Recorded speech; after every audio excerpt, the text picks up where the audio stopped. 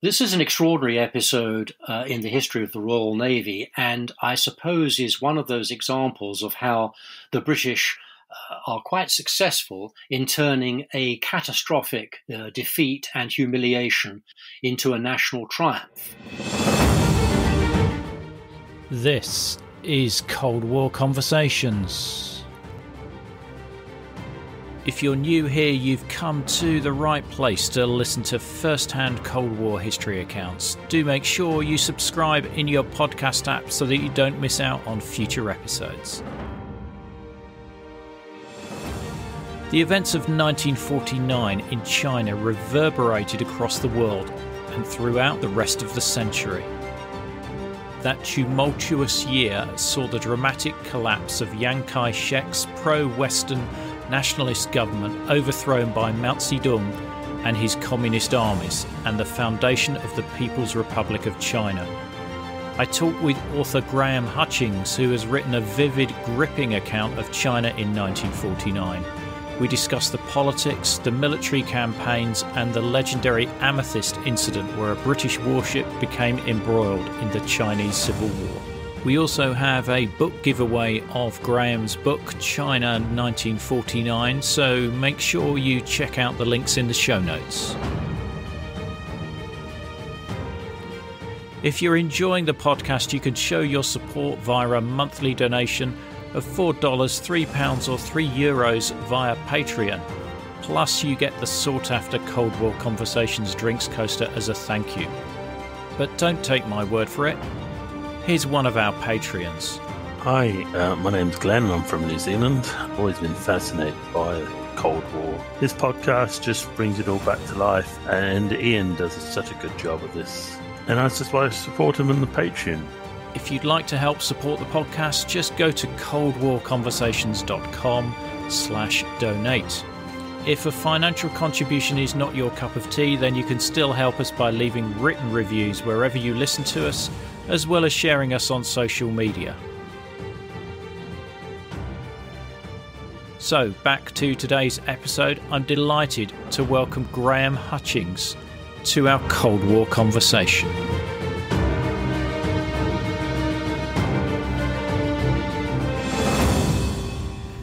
The Chinese Civil War is usually thought to range from 1946, about the middle of that year, to 1949, but in fact that is a period of intense fighting and competition, of battlefield struggle, of indeed bloodshed and sorrow, as well as triumph for the revolutionary forces. We need to understand that that period of close encounter, close contest, had its origins in the 1920s, when, partly inspired by the Bolshevik Revolution in Russia, the Chinese intellectuals signed up, as it were, for Marxism and the techniques that the Bolsheviks had used to seize power, whereas others felt that there was much to be had from a process of reform, gradualism, of developing the country slowly and in stages. These two courses, if you like, one represented by the Chinese Communist Party, one represented by the Nationalist Party, or KMT, or Kuomintang, led by Chiang Kai-shek, came together briefly in the mid-1920s to try and make China modern, make China strong, make China prosperous, but fell out big time. And they had a bloody and sanguinary exchange in the late 1920s and were then on fighting each other for the soul of China. This goes back some time, and then you've got Japanese involvement as well in the 1930s. This matters enormously. China was essentially at war almost from the moment the last dynasty, the Qing dynasty, collapsed in 1911. There were warlord wars, there was the problem of foreign threats, and the most serious of those was realized in July 1937 when the Japanese began their forward policy. Remember, they had by this time already taken Manchuria and were sitting in and on the industrial heartland of China, such as it was, not to be dismissed. It was a very rich area, and they decided to move into China proper in 1937. And so between 1937 and 1945, long before the war started in Europe, in other words, the Chinese people were at war with Japan and subject to a great deal of brutality and oppression. This was another period when the Kuomintang, the Nationalists under Chiang Kai-shek, and the Communists under Mao Zedong, supposed to have worked together to fight the common enemy. Both fought, but the burden of battle fell upon Chiang Kai-shek's nationalists, and the Japanese occupied large chunks of the country, all the important seaports, all the key economic areas, and subjected the Chinese people to the protracted horrors of war. So you could certainly argue that China was the first victim of World War II rather than the Eurocentric view that Poland was the first victim of World War II. Absolutely. China only joined World War II in the accepted sense of that term in 1941 when the Japanese attacked first Pearl Harbor and then Hong Kong, bringing both America and Britain into conflict against Tokyo. But the Chinese people had been enduring Japanese depredations since the late 1930s, 1937 to be precise, in China proper, and the early 1930s in the case of the Chinese territory of Manchuria. What were the backgrounds of Mao and Chiang Kai-shek? They were different, but they had some similarities. What was similar about them? What did they have in common? They were men of great resourcefulness and determination, men who were obstinate in temperament and extremely resilient in the face of setbacks and hardships.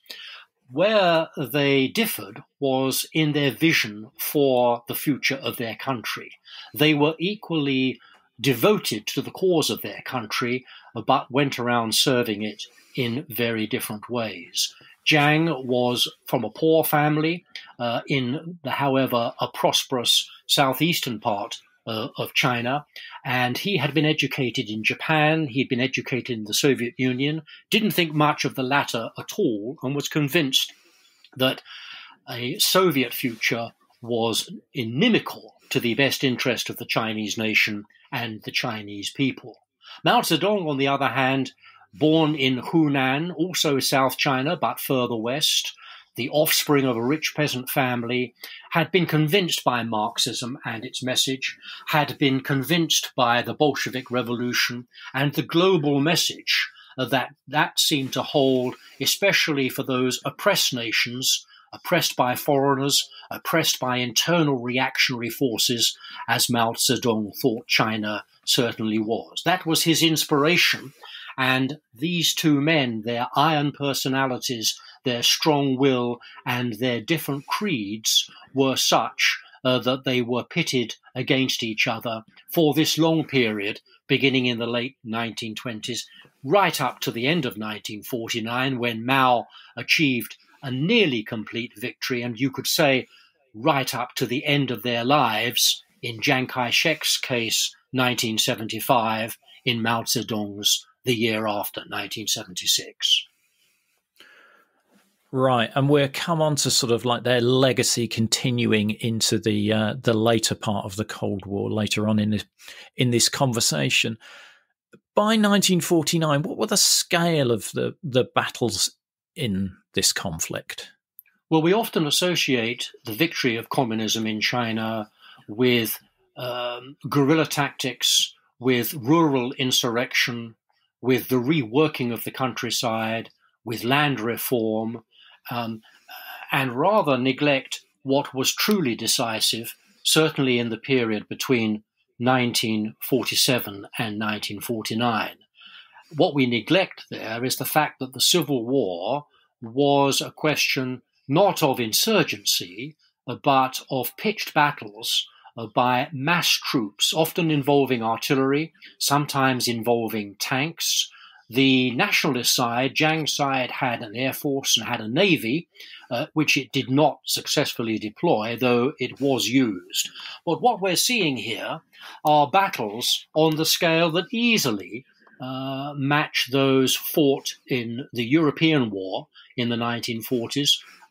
And this is a neglected element, and it reminds us of something which is not always touched upon, neither indeed entirely acceptable to the communist government to this day, which is that we're talking about a change of government. We're talking about a revolution, but one secured on the battlefield, not by popular demand, not by rural insurrection, but by the mass deployment and mobilization of armies.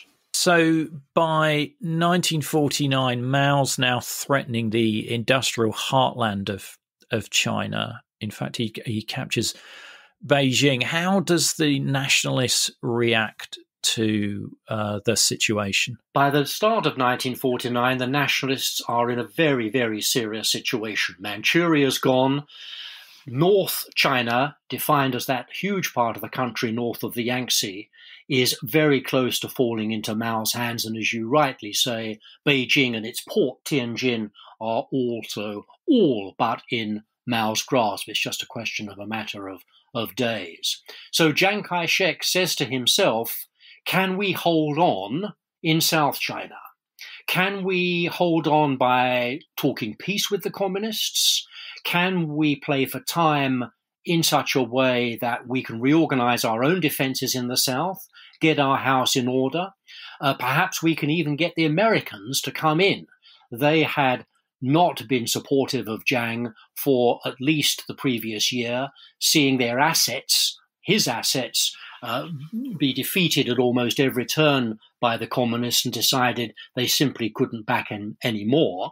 But when the Americans realized, Chiang Kai-shek said to himself and his advisors, that the whole of China was in danger of being lost to communism, surely they would change their minds, open the spigot, and turn on military aid, and perhaps even send troops in the ideal situation and rescue China from its red fate. So a great time of anxiety, of panic, of hoping to hang on. And Chiang Kai-shek said, well, this is the last thing I want to do, but I'm willing to give up the presidency, hand over to the vice president, a man called Li Zongren, and allow him to open peace talks with the communists, precisely to realize this game plan of playing for time. And was Chiang trying to be quite shrewd here in terms of passing this to somebody else to handle, and him still retaining his status? He was extremely wily. He had been, by the start of 1949, the man most blamed, and rightly so, for the strategic setbacks and disasters. He wasn't a very compelling or successful military leader. Nothing succeeds like success. Nothing is so damaging as defeat, and that was the situation that he faced. He had no intention of giving up power permanently, and he had really little intention of giving it up for very long at all. But it would be a good time to facilitate peace talks with the communists, to step down, to retreat from public life for a while, and importantly, to stay close enough to the scene of things so that he knew what was going on, and more important still, to think about where, should it come to it, he should make his last stand, where should be his bastion. Which part of the country would he concentrate his assets in and fight to the very end? So those were on his, those are the thoughts on his mind as the year 1949 opens. So it's at this point he's looking at the island of Taiwan as a possible last bastion. He is looking at Taiwan, but he's not committed to Taiwan irrevocably. He thinks South China holds some possibilities. It might be in the Canton region, now known as Guangzhou, not so very far from Hong Kong in the south.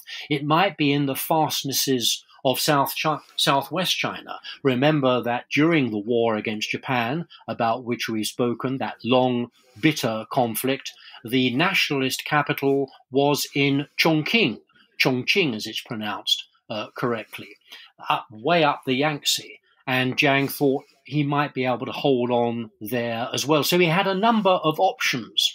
And I think it's important to bear that in mind and not imagine that he's irrevocably committed to Taiwan, though that island does have many advantages. How far away is it from the mainland of China? 100 miles would be a little bit of an exaggeration, but not too much. You've got a substantial stretch of water.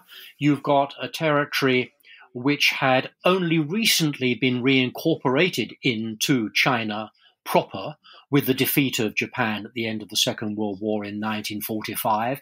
And you had what mattered to Chiang quite a lot, an island where communism had made next to no inroads, and therefore the place would form a solid platform. There'd be social stability there, and to some extent an infrastructure that the Japanese had left behind, which would form a very good base for resistance against the imagined communist attack, and possibly even as a springboard for staging a recovery. Were they still hanging on to, presumably, the Central Bank of China's gold and cultural artifacts? Well, this is one of the things that Chiang does.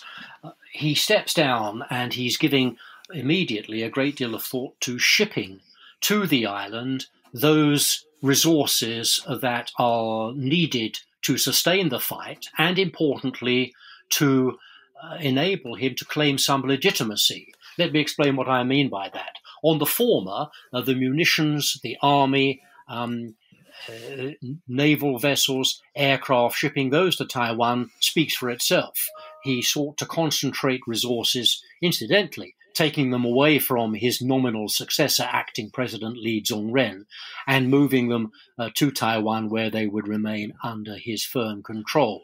But guns and bullets, men in uniforms, aeroplanes, the weapons of war, they account for only part of what it is to be the legitimate ruler. He needed also to remind the Chinese people, indeed the wider world, that his government was the custodian of China's great achievements as a civilization. So the treasures, the cultural artifacts, the paintings, the scrolls, all those things that had previously been in museums and in vaults on the mainland, he, Chiang, makes sure gets shipped to Taiwan in precarious voyages very often, and he is able to position himself as the man protecting China's cultural achievements from communist destruction. Hong Kong was still under British rule at this point. What was the position of Hong Kong, and how did the British authorities feel about Mao? The British spent 1949, indeed part of 1948, increasingly worried about the outcome of the Civil War. Remember that the British, unlike the Americans, for all that we've said, the Americans were not at all keen on Chiang Kai-shek. They felt that he was not strong enough to win the war, that he was not legitimate and popular enough to be worth supporting, but they also felt he was too weak to abandon. I beg your pardon, he was too important to abandon. What I mean by that is the Americans had a very strong interest in not seeing China go red. As far as the British were concerned, their view was slightly different. They were not willing to take sides in the Chinese Civil War in any respect. They had no love for Chiang and certainly no love for Mao. What they did have, even more than the Americans, was a very considerable financial stake in Chinese cities, notably, though not only, Shanghai, where they had millions of pounds of investment. They had many nationals in various Chinese cities, Shanghai again being to the fore, and they had a piece of Chinese territory, Hong Kong, which they had been in possession of in part since 1840. They gained another part in 1860 and 1898. They got the lease on the new territory. So these three constituent parts constituted the British part of China, and in London and in Hong Kong, the great anxiety was how far south would the communists come? They knew the communists were nationalist as well as communist and were very keen to recover all the lost territories. perhaps Mao would sweep south so quickly and so consistently that he would pay no attention to the frontier and kick the British out of Hong Kong. It was therefore, for them, a rather anxious period. I can imagine. So by March, the communist armies reached the Yangtze River. How well defended was the river by the nationalists? On paper, it looked pretty good.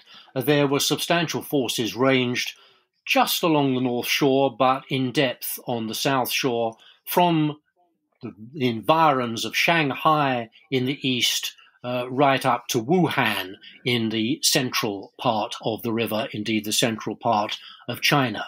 The communist crossing was well planned, well organized, and it required a great deal of logistical acumen and genius, one might say, to get so many hundreds of thousands of troops. Remember that in parts the Yangtze is more than a mile wide, that it races very fast, that crossing it is very precarious, and that the soldiers of the People's Liberation Army, the Communist Army, had no experience in amphibious warfare, which they thought they might well have to fight, and moreover were, for the most part, northern Chinese, used to the culture, the lifestyle, the cuisine, the languages of North China, and they were now being thrust into a very different world of South China, or they would when they made the crossing. So what we see as a result of this preparation and organizational skill on the part of communists is the amassing of an armada of small boats and the conscripting or the forced volunteering, might be more accurate, of sailors and captains to get the flotilla across. They might have been, if not stopped, at least frustrated, at least thwarted, at least delayed in their crossing had the nationalist defense been well organized. But it fell victim to this rivalry between Chiang Kai-shek, supposedly retired, supposedly behind the scenes, and Li Zongren, and Li Zongren's military colleague Bai Chongxi in the middle of the Yangtze. These were men, Li and Bai, from Guangxi in the southwest of China, not that far from Hong Kong, but a bit inland, where there had been a very powerful tradition of quasi-independence, a powerful military tradition of ability, proved itself during the war against Japan. These men were men of considerable skill and prestige, but as a result of the discord in nationalist ranks of divisions between themselves and Chiang Kai-shek, the defense collapsed. It collapsed on almost the entire length, 400 to 500 mile front, and the communists were over in a matter of 48 hours. They'd shipped several tens of thousands of people, and in a week had got 1 million men across the river and into the cities where the nationalist government had traditionally drawn on for most of its support. Yeah, that's quite a feat. And those numbers really do show how vast this conflict was. And it beggars belief, some of these numbers. And I found it really interesting because I'm quite familiar with World War II. And these are at least on that scale, if not larger, numbers involved in this conflict. That's right. You're right to say that. It's perhaps the clue to this is to think or remind oneself that China is a continental-sized country, and this war, though it left parts of the country, indeed quite large parts, untouched, it nonetheless raged over huge expanses and ranges and touched the lives of hundreds of millions of people. Now, with the communists across the Yangtze, they're threatening Shanghai, which was one of the most major cities in China. But it's an interesting city because it has a very international makeup due to history, really. Absolutely.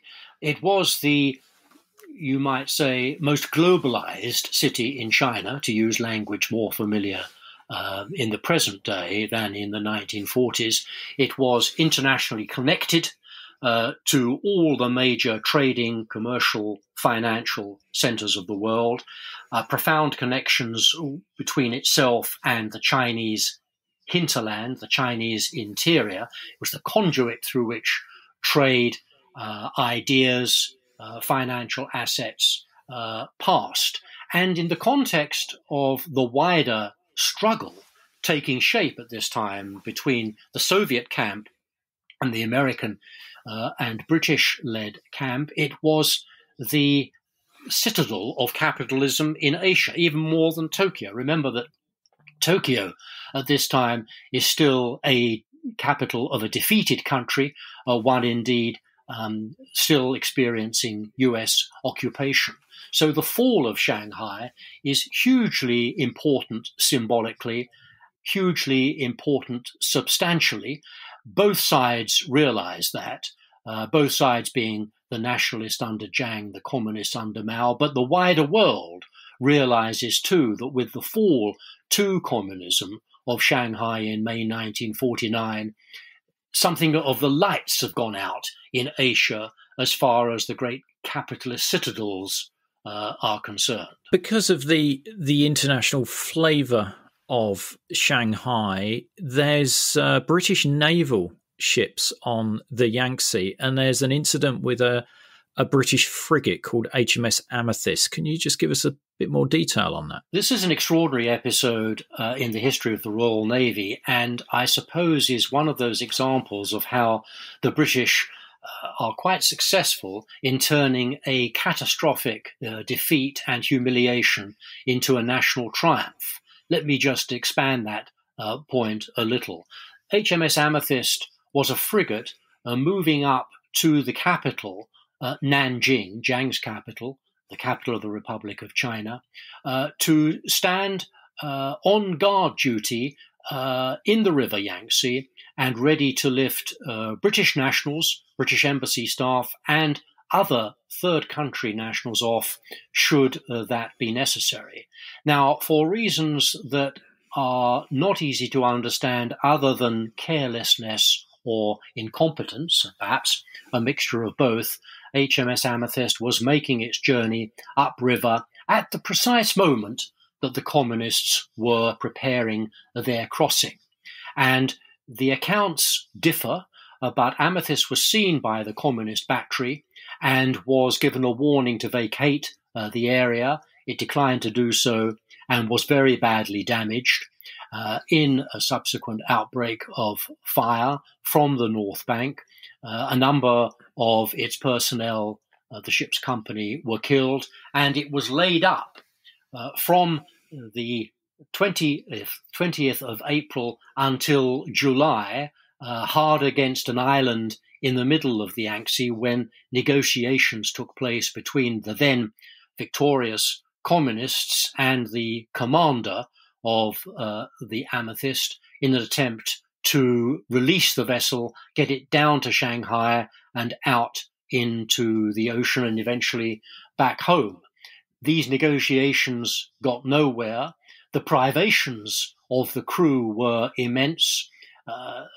Other amongst the ship's company lost their lives until in an episode of daring do of the kind that the Royal Navy likes, rather, it escaped one night and got all the way downriver to Shanghai and out, eventually calling at Hong Kong and then to a triumphant return to England. But essentially, this was a humiliation for the British. It signalled that their era in sailing up the Yangtze without fear or anxiety was over, and that the Chinese, in this case the Chinese communists, were firmly in charge of their own waterways.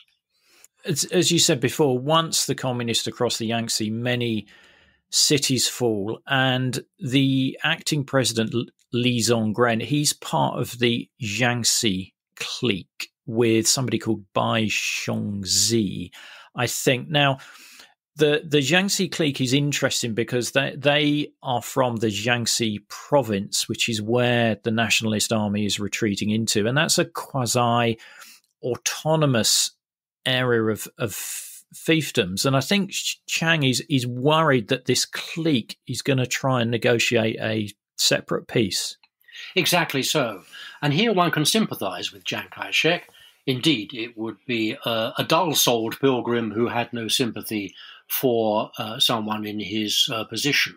He's losing the war, the Americans have deserted him, and within his own ranks, he's got to watch his back because these people from Guangxi have been at odds with him over the future of China for many, many years, and he has to worry that in an effort to protect Guangxi's unofficial autonomous status, Li and Bai might do a deal with the communists of the kind that would leave a place for them in the new order.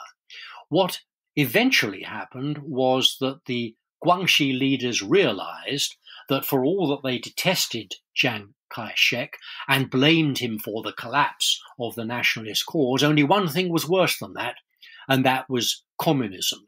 And they found that when it came down to it, but only when it finally came down to it, they would have to side with the nationalist side rather than the communists, which is what they did. But the price of that was having their armies cut to ribbons in Guangxi in the autumn and early December of 1949. And without their armies, Li Zongren and Bai Chongxi counted for nothing.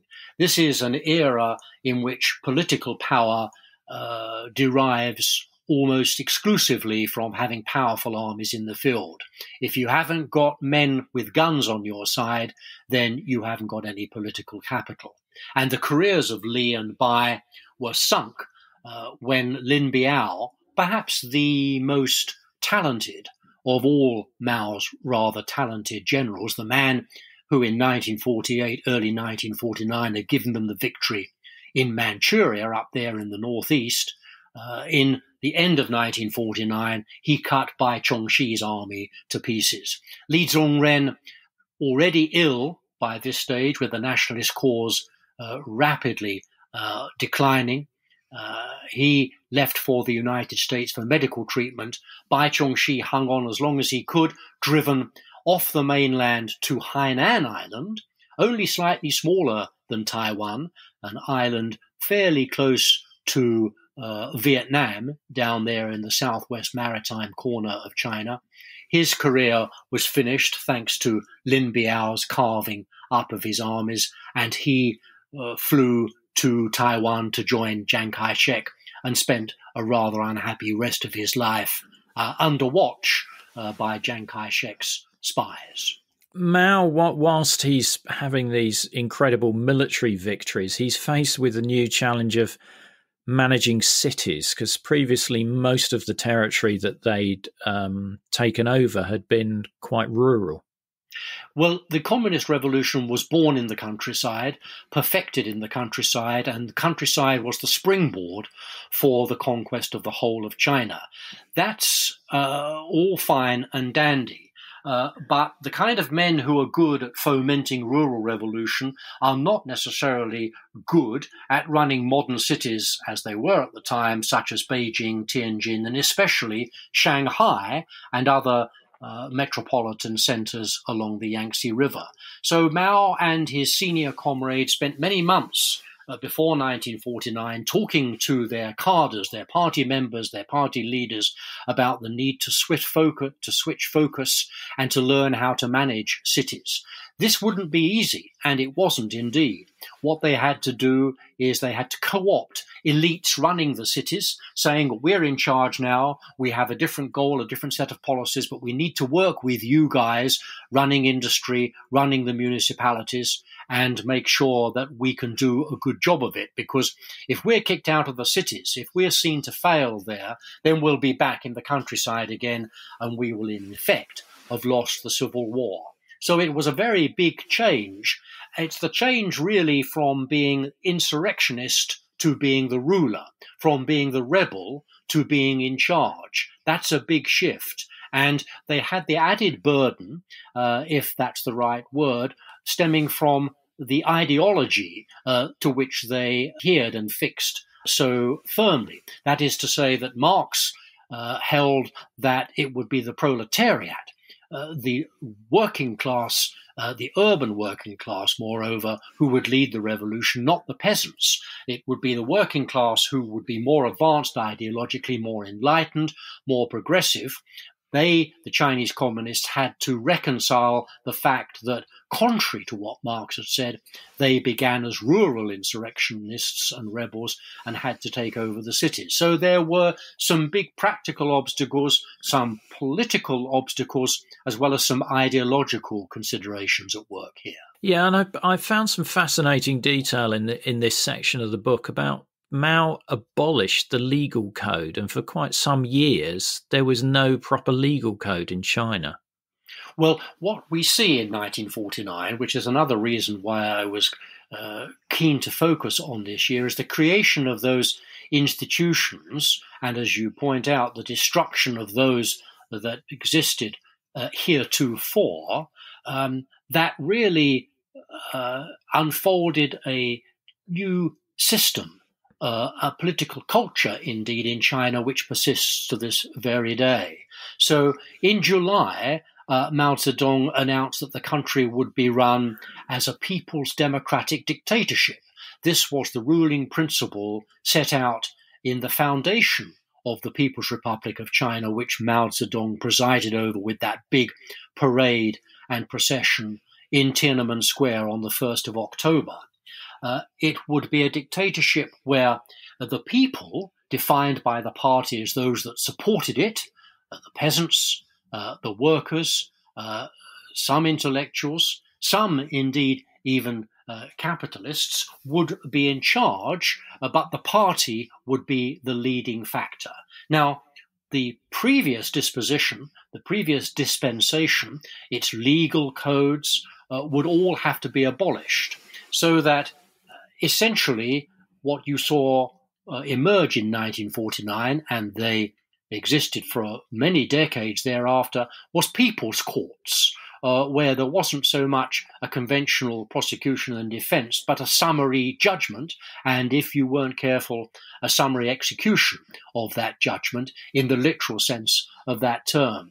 People's revolutionary justice was dispensed in the new order rather than the slower processes of legal codes that Chiang Kai-shek had set up.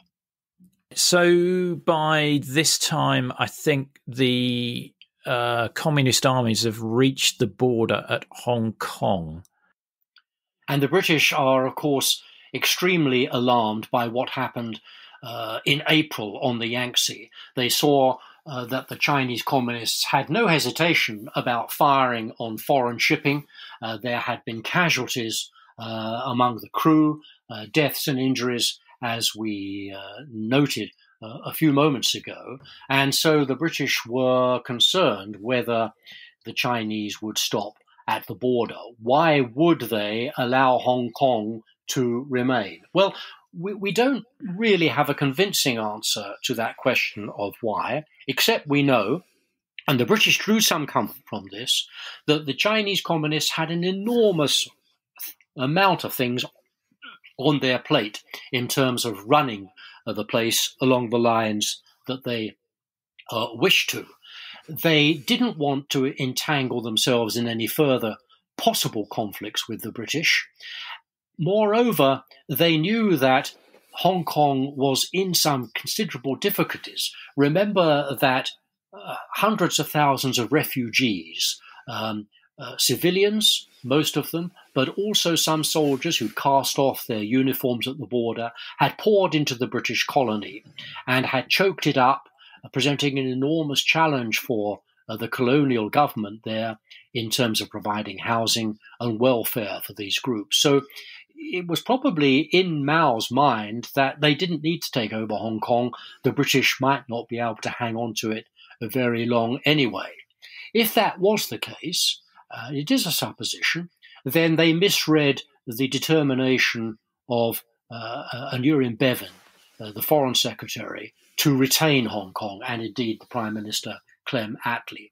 The British felt that they must be shown to be strong in the face of the communist onslaught in China, and they must do so in the light of a plain advance of communism worldwide. Remember that they had Malaya, now Malaysia, to think about. They were then fighting the largely Chinese-led communist insurgents in Malaya, and the British were determined to show that they were going to hang on to Hong Kong, and they were not going to signal that the age of empire had come to an end.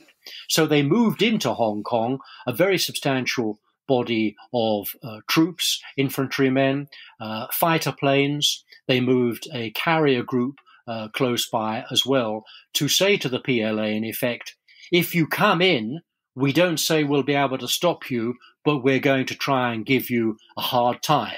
And that probably also was another factor in the communist decision to stop at the border and leave Hong Kong alone, which they did, of course, from 1949, when they arrived there, October time, right through until July 1997, when, as a process of diplomatic negotiations, they recovered the territory of Hong Kong and the British left. And you have a great photo in the book of a British policeman and a communist irregular staring at each other across a border marker. It's a really striking photo. I think, if I may say so, who shouldn't, that photograph is probably worth the price of the book anyway. That's a good point. I mean, just talking about the book generally, this is a period of history that I knew very little about the detail. You know, I'd heard of Mao, I knew Chiang Kai-shek was, and had some idea, but it was really interesting to get into the detail here, but in a very digestible way. So this works for the general reader as well as somebody who's looking for something more detailed as well. It's very good of you to say that. I wanted with this book to achieve a number of goals. I wanted to set the geopolitical struggle in some context, to explain the national tussle for control over the future of China, but above all, I think, to illustrate what this meant for ordinary Chinese people and non-Chinese people who perhaps had made their life and work the question of China in one form or another. So that mixture of the ordinary, if I can use that term, man and woman, as well as the political leaders, and of course the behavior of the powers, Truman in Washington, Stalin in Moscow, and Attlee in London. I wanted their perspective to come into play as well. And I think that works well. I like the eyewitness accounts. I mean, that's something that the podcast is about, is capturing those eyewitness accounts, and it does give you a different viewpoint away from that overall geopolitical strategic view that you often get in books. I'm very glad to hear that. Well, no, as you can tell, I did enjoy this one. Now, in December, Mao goes to Moscow. Why is he going to meet with Stalin? This is a fantastic story. He has essentially won the country, though the battle hasn't been wholly decisive in the southwest, though things have moved in a way in his favor that suggests there is no way out for Chiang Kai-shek. He's been trying to go to Moscow for a long time, but Stalin said to him over the previous 12 months, "No, I don't want you to visit yet. You're fighting a war. You've got a lot on your hands. You need to win the country first." What Stalin also had in mind was, I think, the fact that if Mao got to him too early, then the Americans would see in a very plain and obvious way that these leaders were close to each other ideologically, and that Stalin had a say, only a say, in the direction of the Chinese Revolution. So he wanted that kept under wraps a bit. But in December, Mao needs to go. He is a great admirer of Stalin. He's ready to accept him as the leader of the socialist camp. He wants to express his fealty in person. No less important, he wants to secure Soviet backing for his new state, financial backing, aid, technical advice, and importantly, a security guarantee.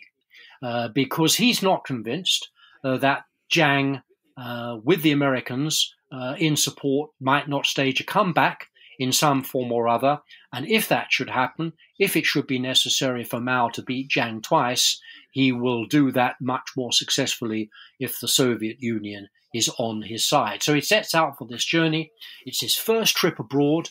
It's not a happy experience. Stalin at first receives him warmly, but then he leaves Mao to kick his heels in a dacha for several weeks, making no attempt to get any negotiations going. Mao doesn't like the food, doesn't like the accommodation, wonders what's happening back home, wants to be treated seriously, is finally treated seriously in terms of the alliance of 1950 of mutual assistance and aid, and then makes his way back.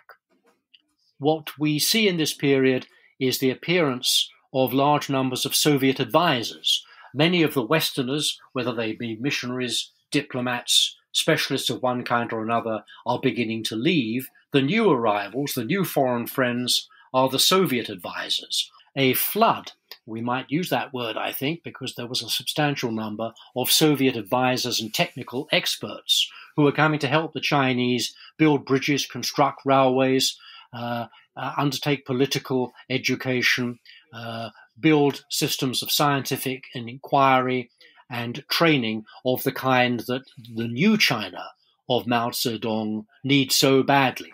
Mao, is very keen that the country should be purged of Western or imperialist, as he would call it, influence, and that in future the prevailing culture and mindset should be Soviet, should be socialist. China has switched camps. The most populous country in the world has left a loose orbit around the Western world into a very firm, close association with the Soviet camp led by Joseph Stalin. The situation for the nationalist armies now is they're facing complete defeat. 20,000 of them retreat into French Indochina. So there's this flight to Taiwan. How organized was that? Was it completely chaotic, or was it quite an organized retreat into Taiwan? Parts of it were well organized. Jiang made sure he got his best armies across the straits and into Taiwan, but those that were not directly subjected to his command were, as it were, the fringe armies that had caused him so much trouble in the nationalist camp. Their arrival was chaotic and disorganized. The same is true, of course, of the civilians who made it to the island. They too number in the hundreds of the thousands. What you see here is an exodus of China's talent, managerial talent, creative talent, administrative talent, educated people to Taiwan to escape communism. And it looks at the end of 1949 as though Taiwan, chaotic and disordered, is going to fall to the communists once, rather as they did in the Yangtze crossing, they've got all the amphibious kit that they need to make the even more substantial seaborne crossing to Taiwan and liberate the remaining piece of Chinese territory that is not yet under their control. The situation at the end of 1949, therefore, looks very dodgy. the Americans are still not going to rescue Chiang Kai-shek. They're rather thinking that, okay, we've lost the mainland in the sense that a communist in charge there, but perhaps Mao will be like Tito in Yugoslavia.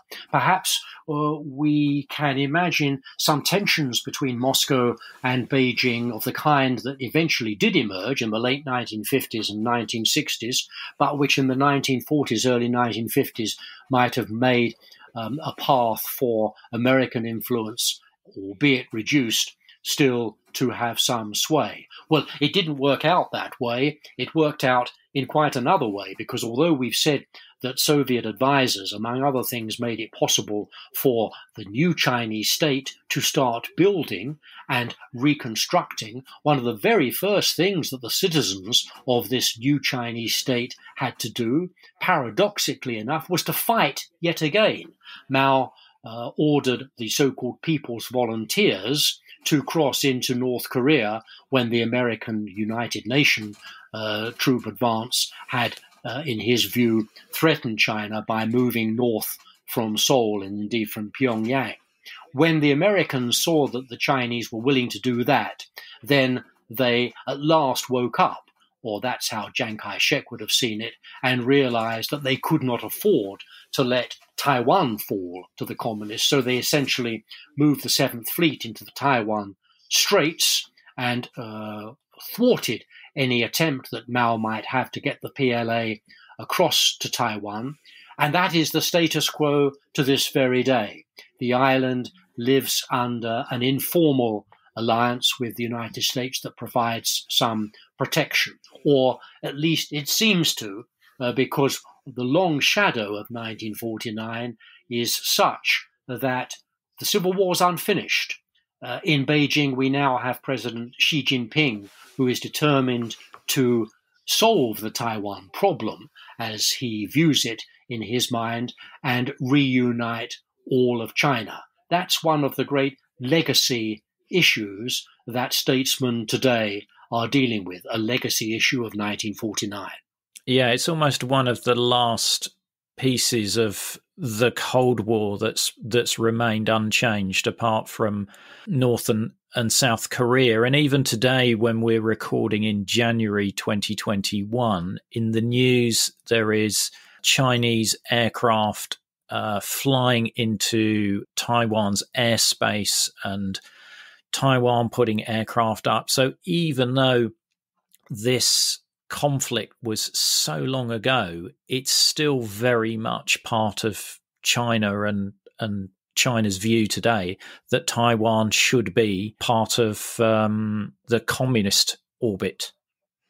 Absolutely. There's no room for compromise on their part as far as this is concerned. I hesitate to say this because you often find when you say things of this nature that somebody is quickly able to point out your error. But I think this is it's one of, if not the longest running unfinished civil wars.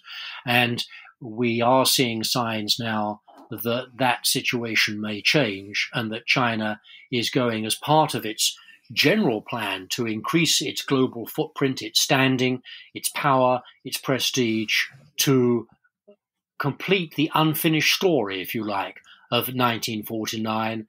That was a critical year. It was not a wholly decisive year.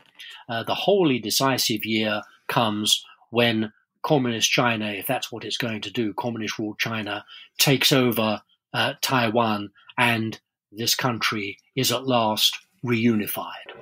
You've been listening to Graham Hutchings talking about his latest book, China, 1949, A Year of Revolution. I really enjoyed it. It was a great read, and there was a lot I learnt about a period of the early Cold War that I knew nothing about. We have organised a book giveaway with Bloomsbury, the publisher, so if you'd like to enter into that book giveaway, do make sure that you follow through to the show notes, and details of those will be announced straight after this. And we have further information such as videos and links in our show notes, which will show as a link in your podcast app. Now, you wouldn't be listening to this podcast without the generous support of our patrons. However, I want to especially thank our Politburo level members who are contributing a generous $30 a month to keep us on the air. They are Tony Sowards, Sam Hardwick, Nicholas Butter, Jeffrey Jones, Matthew Comstock, Mark Labance, Frederick Esposito, Jack Madwed, and Peter Ryan. Don't forget, if you like one of those Cold War Conversations coasters and help support the show, then head over to coldwarconversations.com/donate. If you can't wait for the next episode, please visit our Facebook discussion group where listeners just like you continue the Cold War conversation. Just search for Cold War Conversations in Facebook. Thank you very much for listening.